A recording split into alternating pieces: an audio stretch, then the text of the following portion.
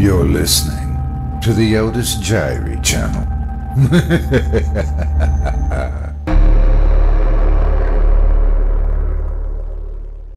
Better Watch Out, Better Not Cry by Jameson Curnick. Performed by Otis Jiry. You better watch out, you better not cry. Now I know what you might be thinking. This story already sounds like a kid's overactive imagination during a season that relies on the magic of imagination. I don't mean to oversell it either. This wasn't some decades-long haunting where it terrorized us every Christmas. This was a single incident, but one that my brother and I would never forget. Let me give you some backstory first to paint a better picture. My parents have always owned a Santa animatronic that we kept inside our house during the Christmas season. I assume my mom inherited it from my grandparents as they sold the home we grew up in to my mother and father. He stood just under 6 feet tall and looked like a stereotypical Santa Claus. He was wide, with rosy red cheeks, and a reserved smile underneath a massive beard reaching down to his belly. The traditional red and white attire was topped off with shiny black boots. To be honest, there was nothing particularly creepy about him to me, even though, through the years, his color held well, and he wasn't like those dolls from the 1800s that I find absolutely terrifying, even today as an adult. Calling him an animatronic was generous, but I guess that's roughly what it was. He had a single, way too short power cord that you plugged into a wall. There was no switch. When you plugged it in, Kris Kringle began his jolly little movements immediately. He had a super limited range of motion. His legs were motionless, and instead he swiveled back and forth at the hips. His right arm would raise up as if waving in greeting as he turned, and then it would lower back down as he returned to his starting position. His left arm stayed as motionless as his legs and wasn't even adjustable. There were no lights or sounds other than the sound of the moving parts. Having him plugged in didn't make sense more often than not, considering we had all seen what he could do, and the sounds of him moving were more annoying than anything else. He was mostly plugged in for about 30 seconds, for the sake of guests who thought his little wave was cute, before we unplugged him once more, and he returned to a motionless, festive space taker. Over the years, even his minimal use began to wear on him. His waist would still rotate, but his waving arm would stutter as it struggled to raise. I remember that it sounded like a creaking door that just couldn't finish opening. Eventually, it stopped working altogether, and we stopped plugging him in entirely. Well, that's not completely true. My brother and I did try it a few times to get a laugh out of watching Santa doing the twist over the years. My father moved him closer to a window near the Christmas tree. It looked better that way, having Santa peeking out into the yard near our brightly decorated tree. That was an upgrade from him standing in the corner, staring at us. Inevitably, his side-to-side rotation quit working as well, probably the result of being moved up and down the stairs for over 20 years, the basement being his home during the other 11 months of the year. Our incident took place well before his rotating days were over. My brother, Chase, was about 10 years old at the time. I was 12. I don't remember exactly when my parents started putting out Santa, but as far back as I could recall, celebrating Christmas, he was always there. Personally, at that point, the Santa animatronic barely caught the corner of my eye during December. He stood out at the beginning of the month, sure, but like all other decorations, my brain just became used to him being there. It didn't come so easy for my brother. In later years, we'd both come to laugh at his meager side-to-side twist, but the years where his arms started to fill were much less entertaining to my brother. Kids are afraid of a lot of things, so who could blame him for being spooked by a stuttering animatronic twice his size. His fear wasn't limited to Santa's jagged movement either. If you walked down the hall and forgot that Santa had been put out on display, his presence would catch you off guard and cause quite a scare. It happened to all of us, save our father, but it seemed to catch my brother unaware more often than the rest of us. That year, Chase decided he had quite enough of the already dated St. Nick and let my parents know about it. It was still November, but now that Thanksgiving was over, there wasn't even a week before it was time for Christmas decorations. "Can we just keep him in the basement this year? He doesn't even work anymore," protested my brother as I walked into the kitchen for breakfast. "Chase, we bring him out every year. He's almost as much of a tradition in this house as the real Santa," my mother replied. She was busy packing our lunches while she argued with my clearly cranky little brother. My father was in the other room, ironing his shirt for work, never really getting involved in morning chatter. "But he's old. Why can't we just get normal decorations? None of my friends have a giant, creepy Santa staring out the window." He whined with all the energy only a 10-year-old could have at 7:30 in the morning. "Doesn't that make us unique, then?" My mom mused. You could hear her beginning to relent. Packing lunch and getting kids ready for school before heading to her own job, full-time, was tough on only half a cup of coffee. "No, it makes us weird." And that was the end of that. It was easier for my mom to give in than to stand there and argue about Christmas decorations with her 10-year-old son. Plus, it meant one less decoration they had to lug up from the basement. I had to admit I was impressed, as Chase had come up with a handful of reasons to keep the fat man stored away without even admitting he was actually scared of our aging Santa. I think I was just so used to having that Santa around that I didn't notice, but I guess I could see how someone might find him creepy. Thus, the old animatronic stayed downstairs when it came time to fill the house to the brim with decorations. It was weird to see the living room without Santa peeking out the window, but much like when he had been there, I stopped noticing after a few days. A week later, our cousins, Ben and Ty, came over to stay the night. While most of our time was spent huddled around the N64 playing Mario Kart or GoldenEye, we liked to mix up by playing hide-and-seek in the basement with the lights off. It's not as freaky as it sounds. We had a large basement, and thanks to a few windows along with the light of the moon, you could see pretty well once your eyes adjusted to the darkness. Once you walked down the stairs, on your right was an unfinished half of a room, filled with a freezer, fridge, and a mountain of boxes and plastic crates filled to the brim with decorations and knickknacks for other seasons. It led to another smaller room that was filled with nothing more than our father's outdated workout equipment, surrounded by foundation, concrete, and drywall. On the left side of the staircase was a large furnished room that served as me and my brother's hangout room. It led to my father's workshop and our basement garage.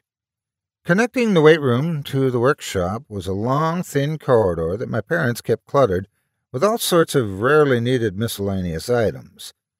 All in all, the basement was pretty well set up as a hide-and-seek arena. I was the oldest of all the cousins, which of course naturally meant that I was never it to begin the game. I wish I could say that I didn't swing my weight and age around a lot as a kid, but I'd be lying. Ty, being the youngest, inevitably inherited that unfortunate title, and the rest of us scattered throughout the basement. I quickly made my way into the corridor, hoping to slip back into my dad's workshop, into a spot I'd scouted out earlier.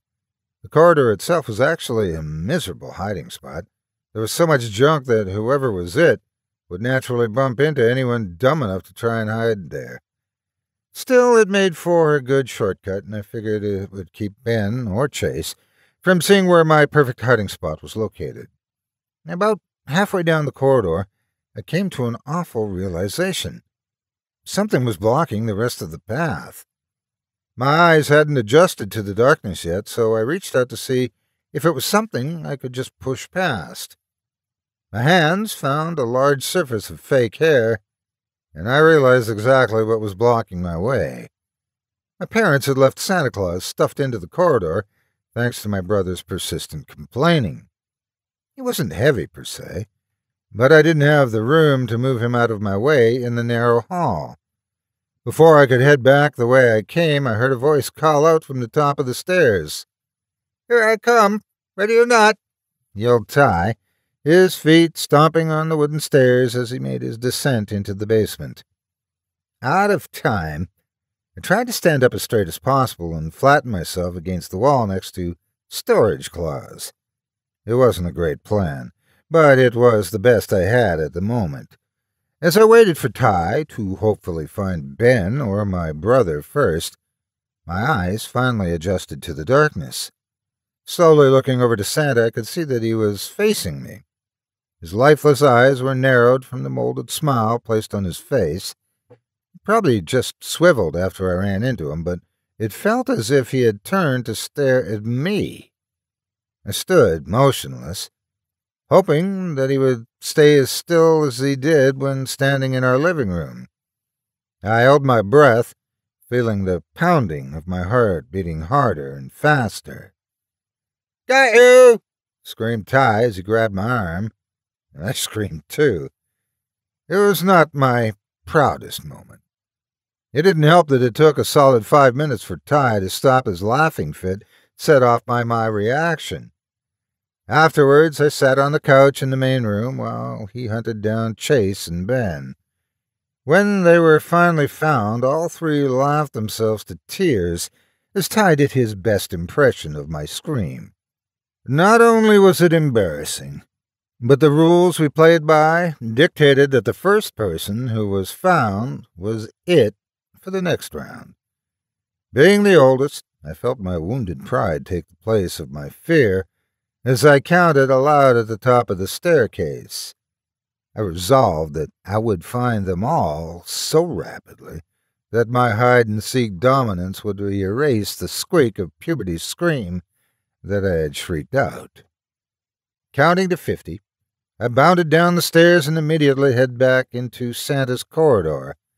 It was common for people to hide precisely where the first person had been caught in the round prior, so I was betting on some double reverse psychology. I grinned as I spotted Santa, my eyes still adjusted to the darkness. His body was turned away from me this time, meaning that one of them had obviously squeezed by in hopes that I couldn't follow him, turning Santa's hips in the process. As I approached him, I grabbed him in an attempt to maneuver him out of the way so I could slip by. His body immediately swayed back to face me, and what I saw horrified me so much that nothing but panicked air escaped my throat. Pinned between his body and his left immovable arm was my brother. His eyes bulged in panic as they found my own, and I could see the cord wrapped tightly around his neck. Santa leaned against the walls when plugged in, since the power cord was so short, but it was long enough to wrap around the neck of a 10-year-old boy. I was frozen in shock as my mind tried to process the scene in front of me, and I only broke from my spell when Chase's one free arm reached out toward me for help. I instantly lunged to save him, but an arm shot up and caught me square in the jaw and sent me flying backwards. Dazed, I looked up to see the raised arm of Santa, the same arm that could no longer even move properly when he was plugged in. The rest of his frame slowly creaked away from me again, his swiveling frame carrying my brother out of sight. I had no idea what was happening. My legs were shaking, and the rest of my body soon joined them in a tremble. What the hell was this thing? I was so frightened. But then I thought about Chase, being strangled on the other side of whatever this terror was. I thought about his bulging eyes, his face turning a deep purple that I could see even in the darkness. "No!" I bellowed, and vaulted up into the animatronic with all of my weight. All three of us came crashing down onto the concrete floor, bringing down a cavalcade of other loosely stored items in a resounding crash. I immediately pushed up off of the now motionless claws and grabbed for my brother. Finding his legs, I pulled with all my might, and to my relief, I yanked him free of the arm that had him pinned. The power cord was no longer wrapped around his neck, but as he coughed and wailed, I could see the strangulating marks very clearly. Pulling him to his feet, we ran toward the staircase, where we were met by our parents who had heard the loud crash and hurried to see what had happened. Our cousins quickly emerged from their hiding spot as our mother freaked out over my brother's injuries and our father shouted about our reckless behavior. My parents listened to neither my brother's nor my own frightened rendition of the events that had transpired. They assumed my brother had simply gotten tangled in the cord while trying to hide, getting stuck when his smaller frame was wedged between St. Nick's arm. The resulting fear, panic, and pain were responsible for his story that had been grabbed by the machine. My attempts to validate his story, even though I didn't see everything, were dismissed as attempts to avoid punishment. 2 weeks of grounding put a pin in that, and the truth was stuck with Chase and I forever. My father eventually brought Santa upstairs to see if he had taken any significant damage. Surprisingly, the archaic contraption was not broken or bent despite the force of my tackle and the unforgiving concrete floor. His only blemish was from some dust he picked up from his fall. My father cleaned him up and was going to take him back down into the basement when, surprisingly, my brother protested. Can't we put him in the living room? Not the basement, please," he pleaded. He had wailed for hours after the incident, and fresh tears threatened the corner of his eyes. With his bandaged neck, he made quite the sad sight. Our father relented, probably out of pity, and returned Santa to his spot, looking out the window near the brightly lit tree. He was brought out every year after that, without so much as a peep from my brother. I'm nearing 30 now, and my parents still have him up every Christmas. That was the only incident we ever suffered at the hands of our odd animatronic. It only took my brother a few years to seemingly get over it. Most of our Christmases during high school involved laughing at the side-to-side rotation while the Beatles' rendition of the twist played in the background.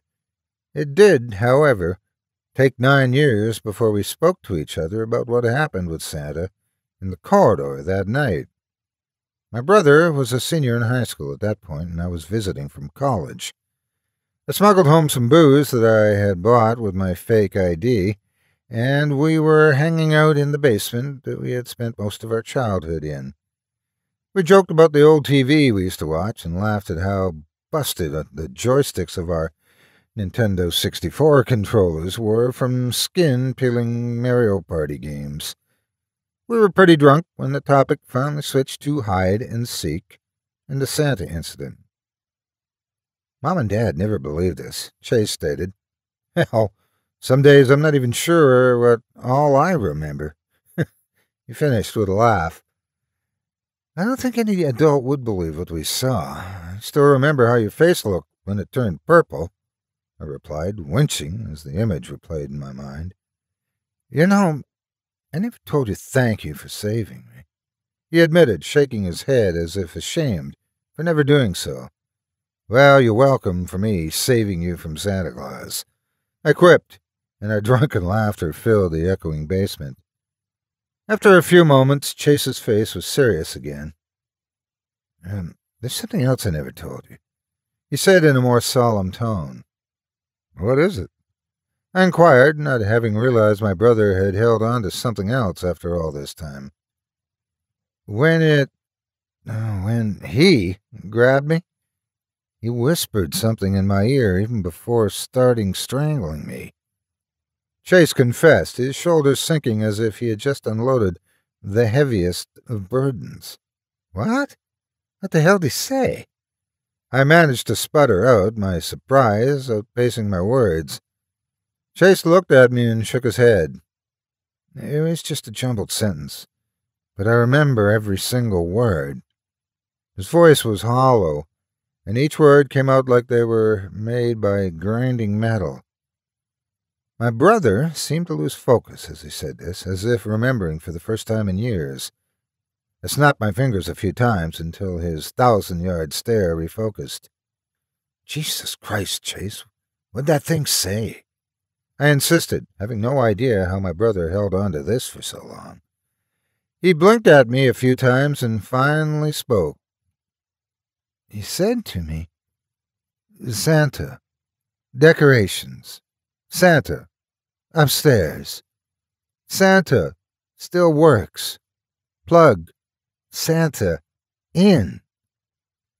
With that, Chase covered his eyes with his hand, trying to hold the tears that came with the memories. We didn't talk about it any more that night, and to this day, we'll only mention it briefly to assure each other we didn't imagine it all. I also use those moments to make sure Chase is doing okay, because he probably never sought out the therapy he should have. You might be wondering why the hell we don't take this thing out into the woods and just burn it to ashes. Well, there's a few reasons for that.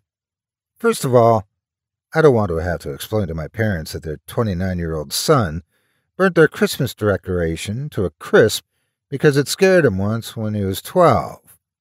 Second of all, it's been 17 years, and not a single other incident has occurred with the now motionless animatronic. Finally, I don't know what my brother actually heard that night, but if what Chase said is the truth, then all this Santa wanted was to be included alongside our other Christmas decorations during the holidays. I'll probably never know what the hell this thing really is, but I do know that one day my parents will pass it down to me. When that day comes, you can bet you'll be standing by the window in my living room for all the passing cars to see. If that spot in my home for 1 month a year is all I need to make sure I never see another purple gasping face like my brother's, then I'll gladly give that gift every year as long as I live. 'Tis the season. Thank you so much for taking time out of your day to listen to this story in its entirety. If you enjoy what you hear and what I do and would like to support me and my efforts, visit my Patreon page at patreon.com/Otis Jiry. If you haven't yet, please hit the like button and subscribe today, and share this video with everyone on your social media. It helps more than you could ever imagine. Again, thank you for listening and have a great day. God bless you.